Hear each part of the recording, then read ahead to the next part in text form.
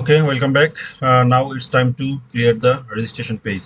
As you can remember, yesterday in the previous class we have created up to that places. We can navigate to the register, login, and logout page.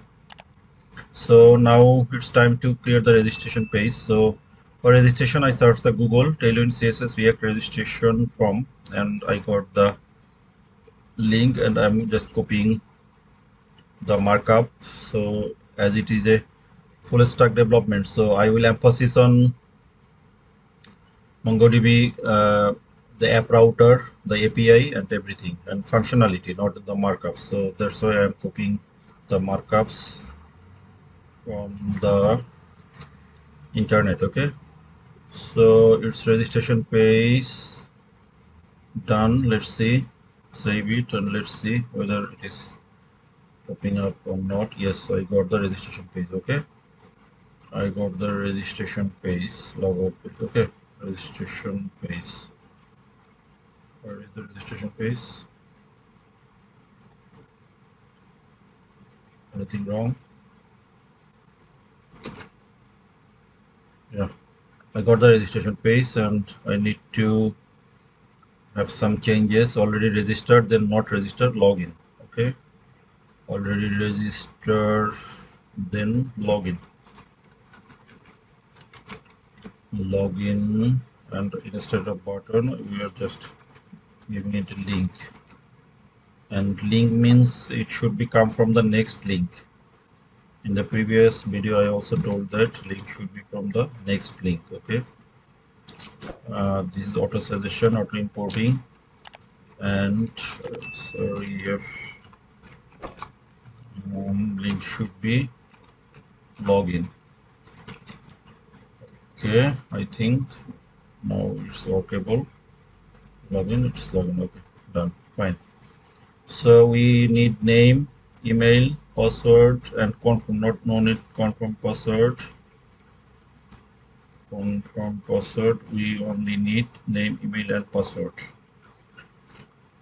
Okay. And what we need to do? We need to retrieve the event value, field value, right?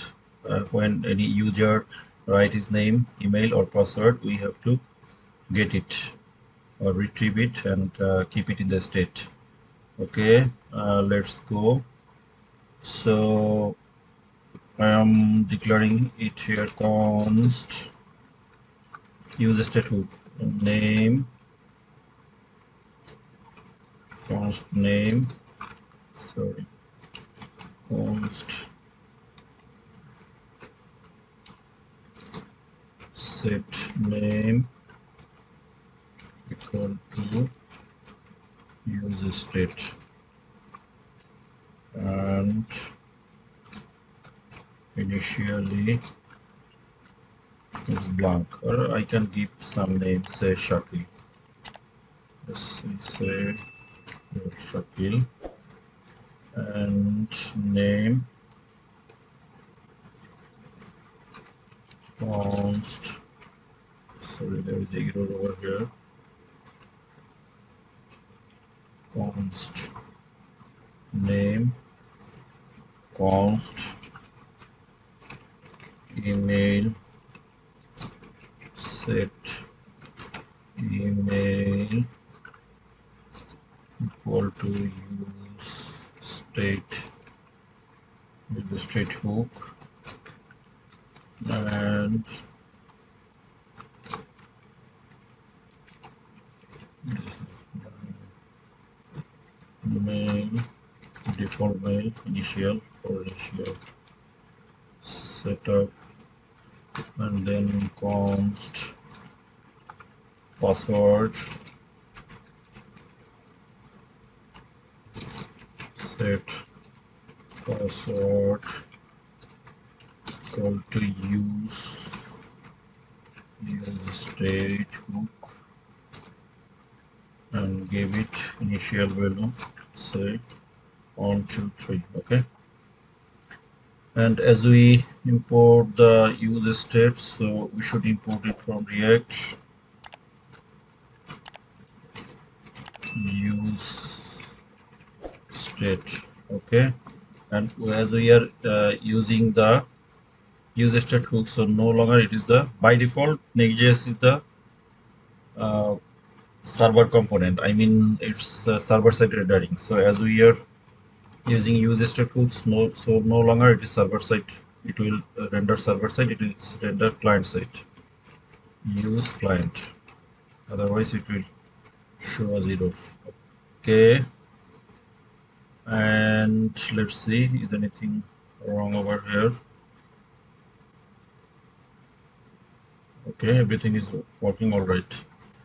So from every field we have to get the name, email and password.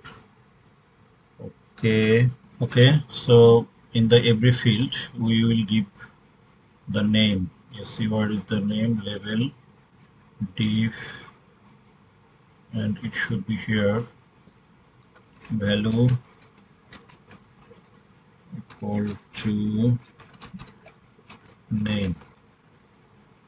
Okay, as it is name, and on change equal to set name,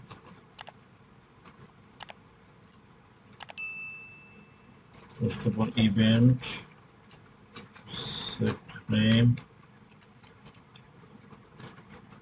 e dot target dot value, e dot target dot value. Okay, so then email value equal to email and on change equal to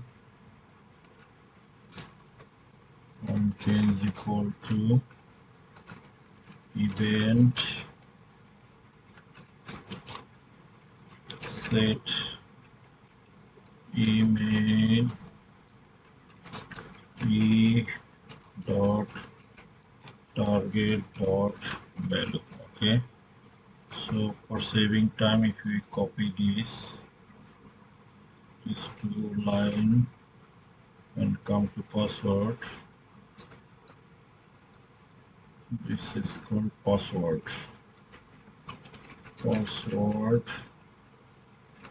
and set password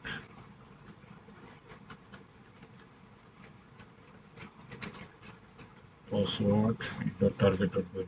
You have to have the basic understanding of React before getting good understanding of this tutorial. So every when the user type his name, email or password, so let's console.log whether we are getting the name, email or password. Okay, name, email, password. What is the wrong?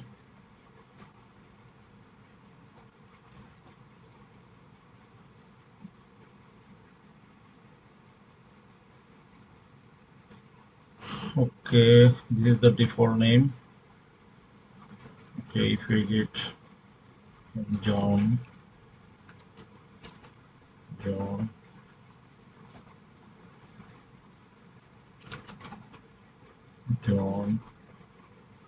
and 1 2 3 4 5 6, yeah, it's console logging and we can successfully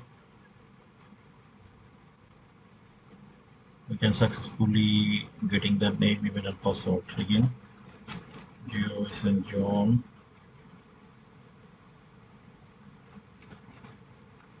GOS and John, 1 2 3 4 5 6.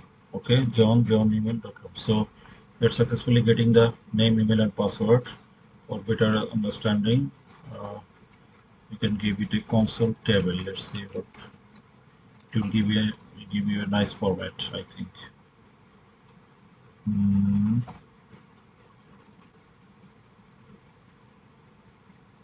No, it's not giving the same way what I got. Okay, no problem. So now we can retrieve or get the uh, form field name, form field values like name, email, and password. We can console log. So in the next video, by Axios, we'll send our request to the backend. We will use MongoDB, and from the app router, it's serverless router. It's like almost like serverless or lambda like server.